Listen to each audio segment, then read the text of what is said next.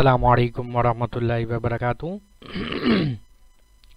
Welcome to another computer science lecture, and today we are going to start a new section, that is section number 6, automated and emerging technologies. That is a part of CAIE's or Cambridge O-Levels Computer Science syllabus 2210. So let's start. Now we have section 6.1 or subsection 6.1, automated systems. Automated system is a system or machines. It can be a combination of both hardware and software which carry out a job that would otherwise have been done by humans. So any system that is built in order to replace some human activity or in order to automate a process that is otherwise done manually is known as an automated system. It is, however, monitored by humans or managers or supervisors or whatever you want to, or operators even.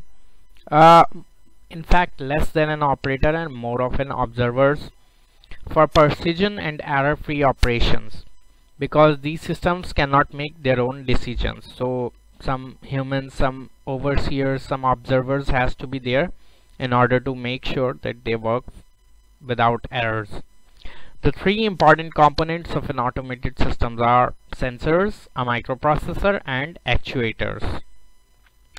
When all three of these work together, then automatic instructions become movement, and these movements may be repeated infinitely depending on the objective of the automated system, means depending on whatever task the automated system was being built for. If it is built for packaging processed goods in a factory, then it would just keep on doing so. Automated systems exist in many industries and situations. For example, automated systems are used in gaming. By the use of AI, opponents are generated in games, so they are also known as bots, so that a player can play against them. They are used in weather reports or weather systems. Airports weather monitoring systems utilizes automated systems in order to generate threats for the flights.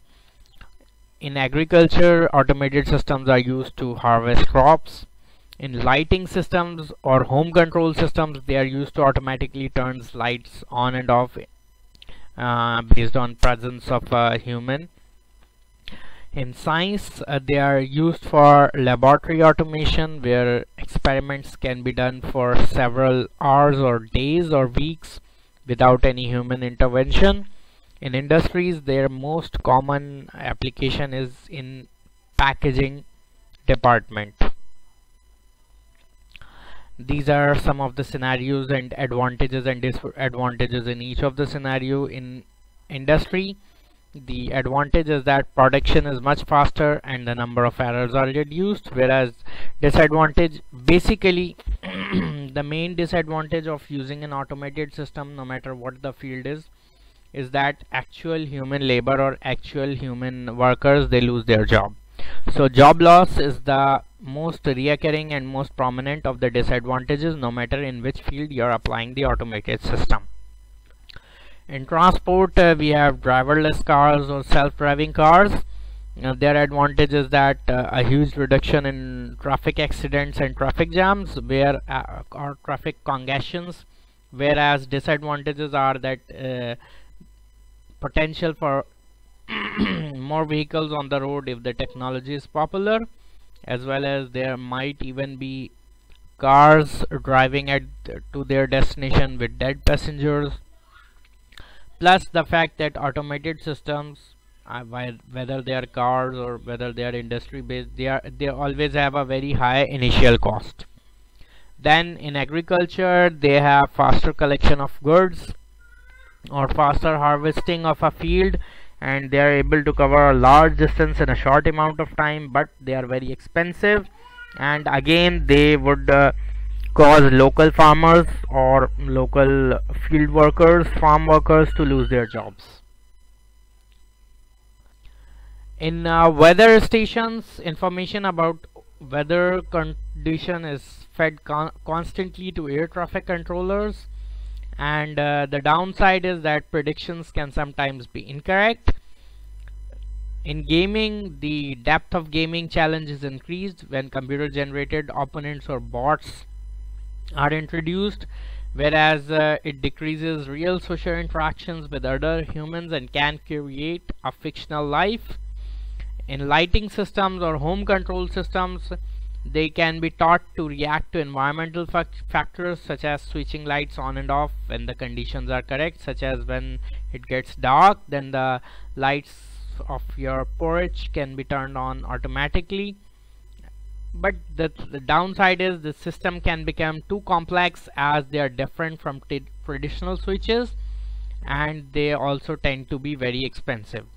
In sciences, you can have more iterations or more repetitions of experiments, and reading of data can take place and more readings of data can take place as compared to when a human lab assistant is performing the experiment. The downside is if something goes wrong with the experiment, it may take several hours or days before it is discovered, which can ruin your results. And so this ends our section 6.1 automated systems. This is enough knowledge for you to have for answering questions regarding this section. Plus you may see questions similar to those of section 3.2.3 monitor and control systems, as automated systems are, you can see, a type of or an elaborate extension of monitoring and control systems as well. So you might be seeing microprocessor and sensor based questions in this part as well. Means in an actual exam, when you get a question from automated systems, they may be closely linked with those from the monitoring and control system. So I hope you have understood the concept of automated systems. If you have any problems, feel free to ask me. Take care. Allah Hafiz.